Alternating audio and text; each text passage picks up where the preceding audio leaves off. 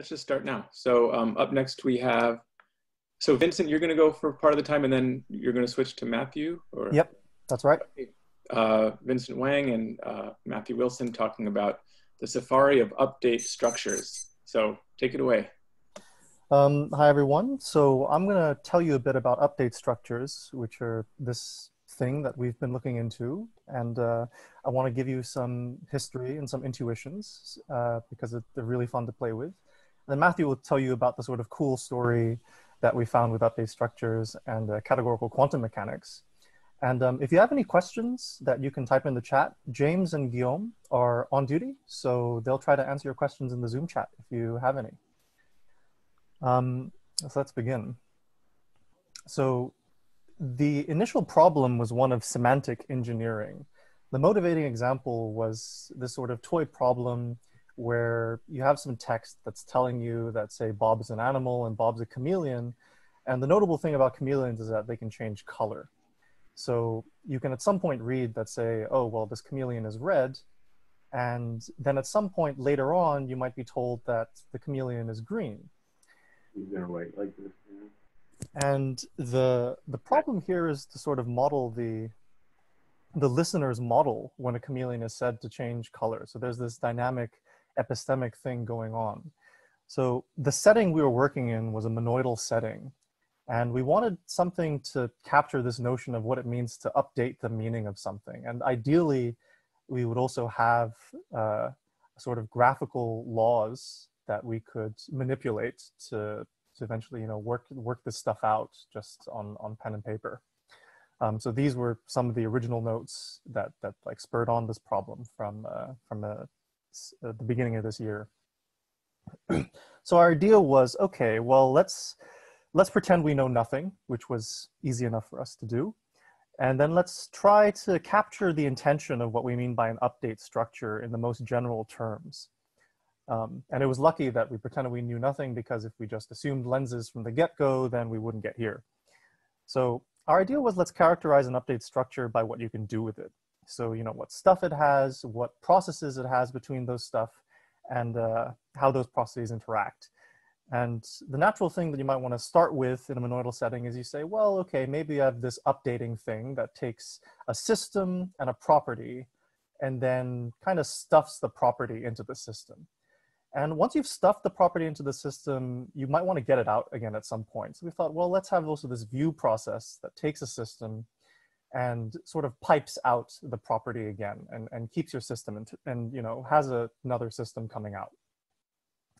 And so now we're thinking, okay, well, how do these things interact?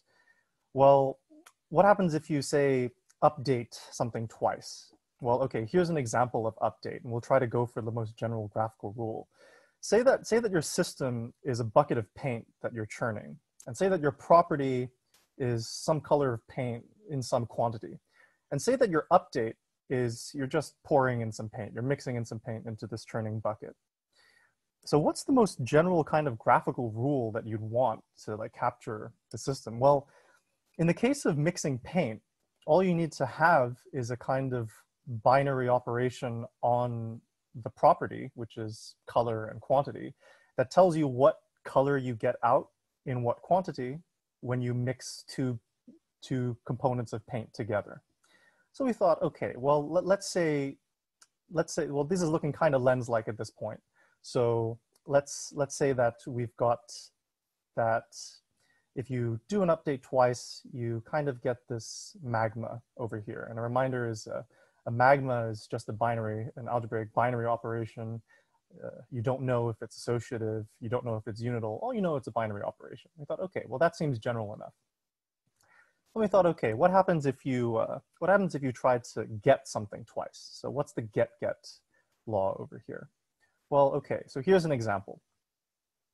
So let's say that the system is a vinyl, and let's say that the property is some music that's on the vinyl. Let's say that the get in this case is you're just playing the vinyl on a vinyl player. And it's a fact about vinyl players that every needle is going to damage the vinyl. It's going to flatten out the grooves and make the tune not groovy anymore.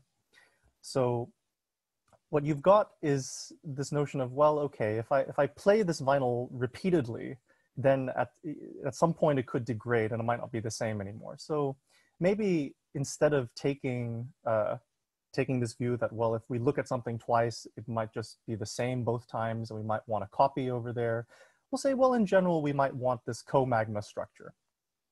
And indeed, so our get kind of ended up shaping up like this, and we thought, okay, this looks pretty general.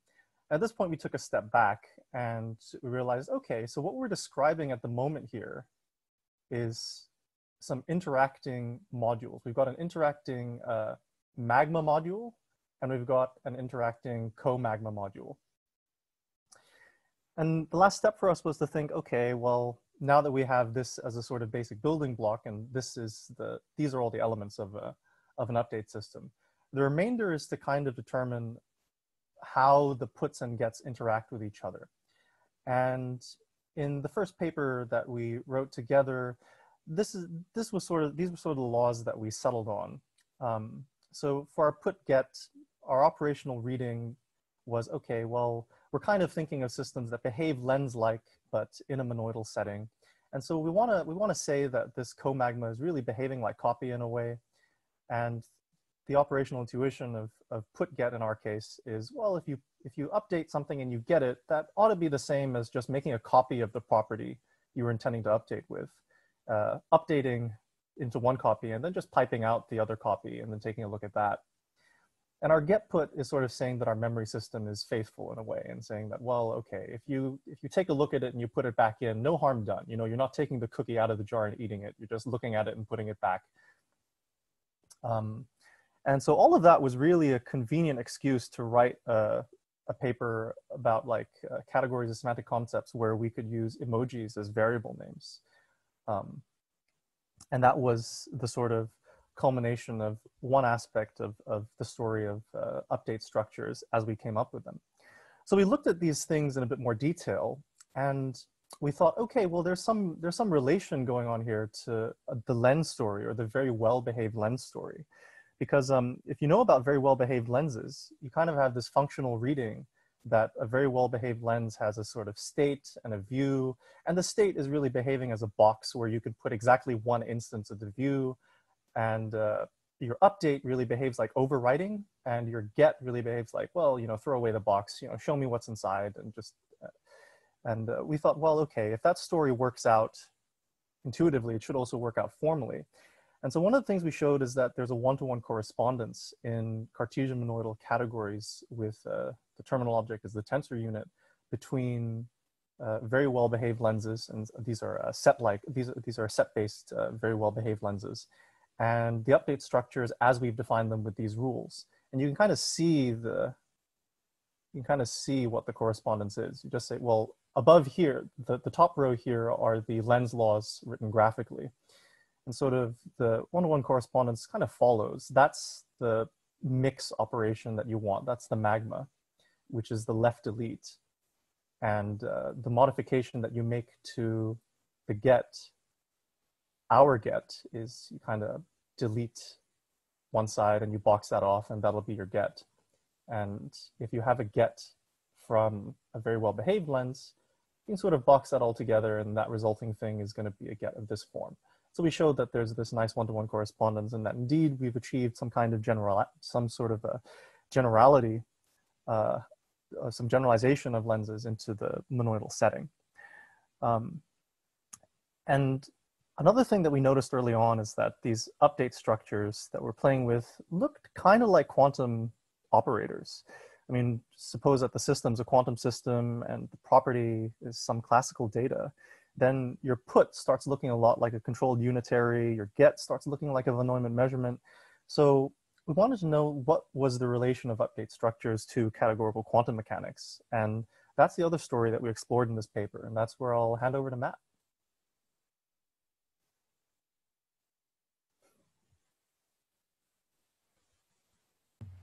Hello. Oh. Great. I'll just share my screen, yeah?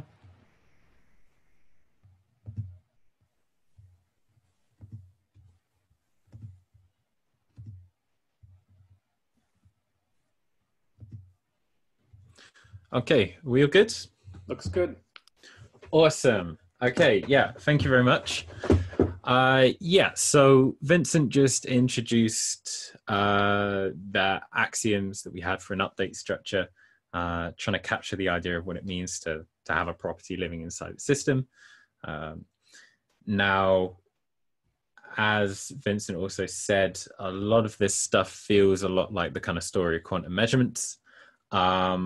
However, with quantum measurements, if you're asking for kind of like classical agents to interact with quantum systems, then this kind of idea of taking the cookie out of the cookie jar and putting it back in and hoping that nothing happens, kind of this is not a nice story. Usually when classical agents interact with quantum systems, they cause some kind of disturbance.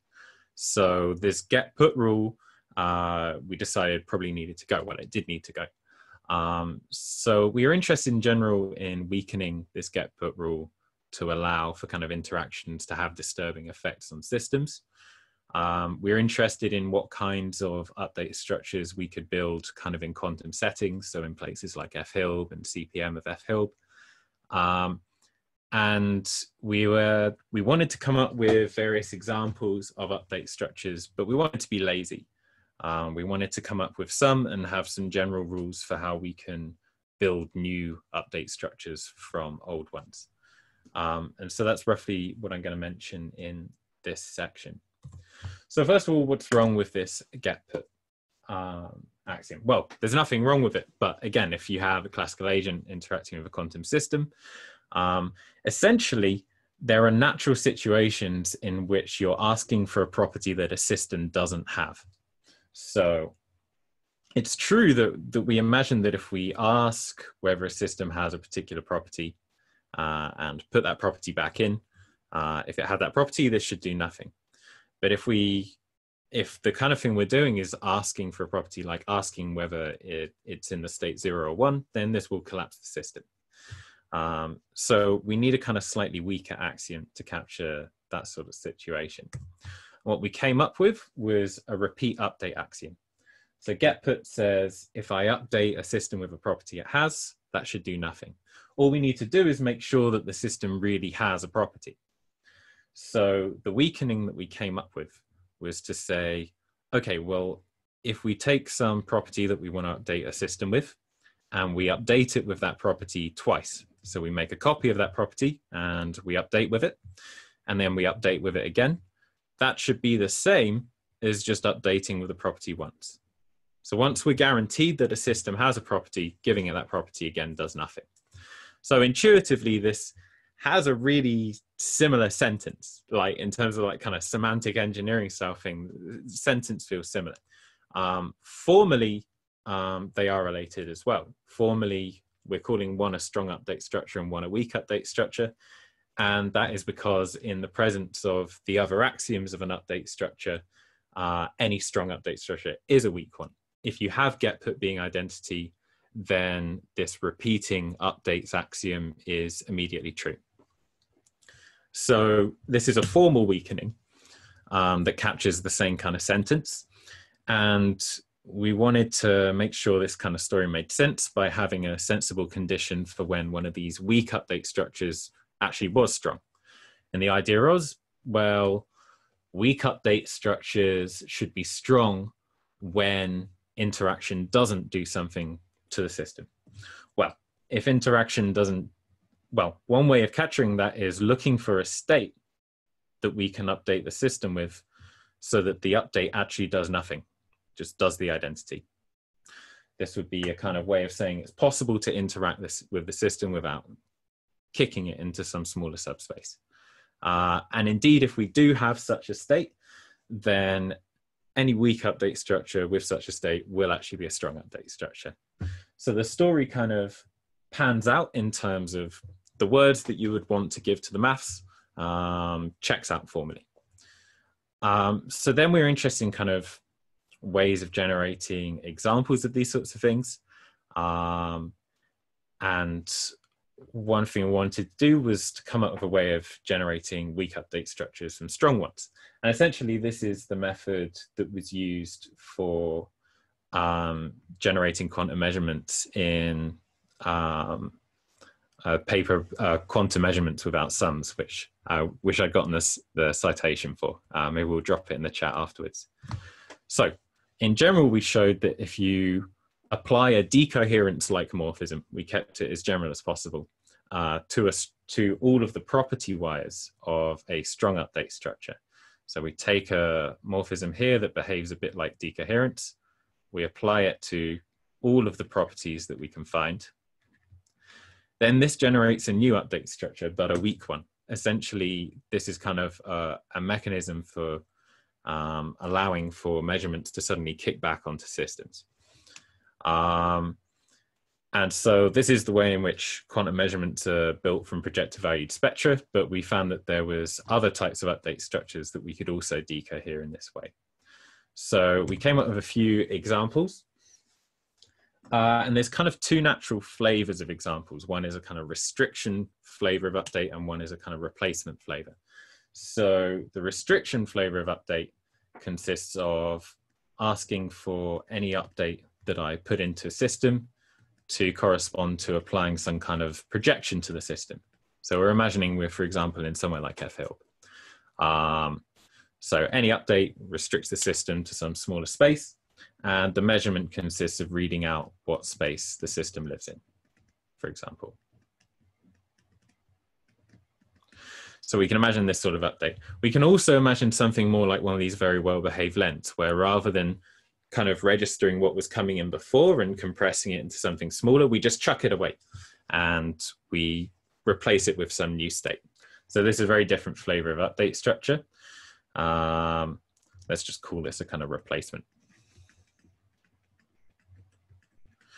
Now we showed that this theorem that we had for decoherence applies for both of these. So we were able to write down update structures of either flavor, and we were able to decohere both of them to generate weaker ones which disturb systems. So in each of these cases, yeah, so this one's weak. This one, I should also mention, is weak. And in each case here, the readout procedure, rather than being this kind of coherent readout of the subspace where something lives, it's instead a quantum measurement. So here, and this get procedure here was also a quantum measurement. So we were able to generate a few examples already of update structures and two kind of flavors of them. And we're wondering as well if there was a way to go the other way. Can we start with a weak update structure and get something strong? Because morally here, there is some kind of subspace of the system on which we should have a strong update structure. There are pre-decohered systems, the systems which are already decohered. If we extract information from those and put them back in, that should do nothing. So we showed in a previous paper kind of a very general version of being able to do this sort of thing. We showed that from any weak update structure, you can build a strong update structure in a new category on a kind of updated type. So I just have to move my Zoom window a bit here. There we go, cool. So we showed that given any weak update structure, we can construct new stronger update structures where all the states are those which are consistent with having already been updated. So in the quantum setting, this is things which have already been partially decohered. But we found other uses for this in natural language processing as well. Good. So this was just the formal expression of the construction that we came up with for building from weak update structures strong ones. It essentially consists of updating everything on every wire already, applying, getting, and putting to every wire, every system wire, that is. So we've got these transformations. We've got a way of going from strong updates to weak updates, a way of going from weak updates to strong updates.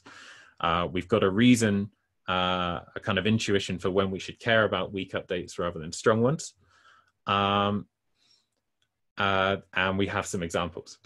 So in terms of the outlook, what we're interested in the future, there's a few sensible ways, or there's a few possibly sensible ways of composing update structures.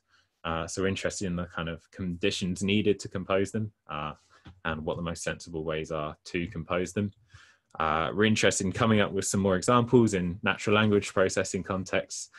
And also we had some of this success with translating the words that we wanted to say into formal maths. We're interested in how far we can go with this in making zoos of update structures which say the various sentences we'd like to say, and we'd like to know which ones are stronger than others, and so on. So yeah, that's all. Thanks very much. Excellent. That was impeccably timed, guys, and great talk. Thanks.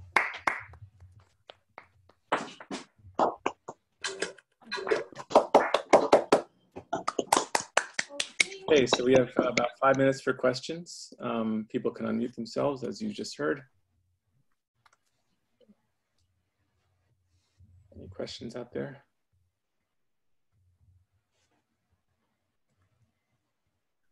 I guess I can ask a question. I didn't understand the relationship between your notion of decoherence and I guess the somewhat standard one from quantum information theory. Can you say something about that? Yeah, sure. So in terms of, so of course, decoherence morphisms are always idempotent. So essentially, we were looking at a kind of more general version here, and the problem we had is we didn't want to assume anything about these mixes and these magmas and co-magmas off the bat. But this is a generalization of a statement about the decoherence morphism from a particular Frobenius algebra on the magma and co-magma for that Frobenius algebra. So these are some conditions that the decoherence morphism would satisfy in the following sense.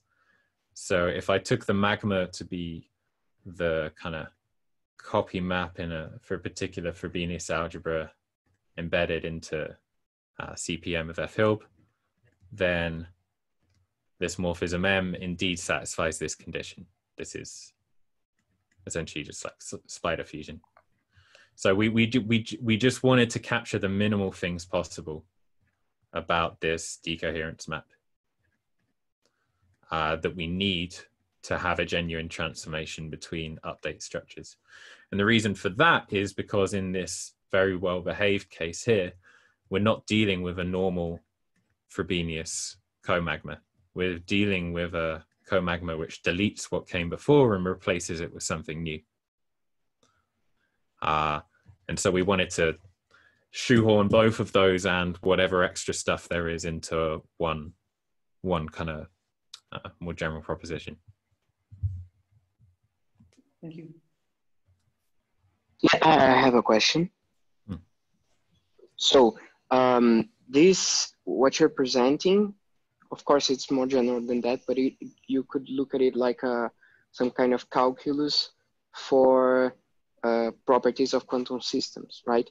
But it doesn't express all of the possible behaviors of a quantum system, right? I mean, the question is, how would you go about thinking about completeness in relation to quantum systems? I see. As in, so this, let me see if I understand the question. So as in, there's only limited things that I can use the calculus we have so far to prove about quantum systems, and how could I start like adding more rules to it to make it more expressive? Is that kind of the question? I mean, in principle, every unitary transformation is a valid transformation of a quantum system, but you can't express every unitary transformation. Actually, it's more of a calculus of measurements, right? Yeah. You could expand it to have,